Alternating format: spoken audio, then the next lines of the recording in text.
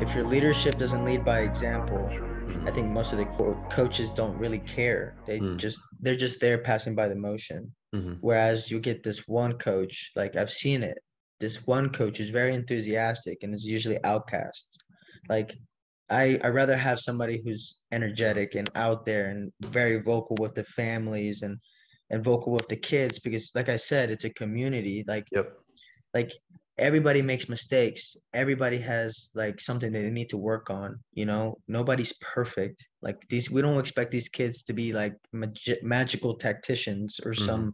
some Lionel Messi's. Our thing is to for them to learn something out of this, to gain life lessons and to create long life friends. Like that's what football was all about, is like loving the environment and the Mhm. journey.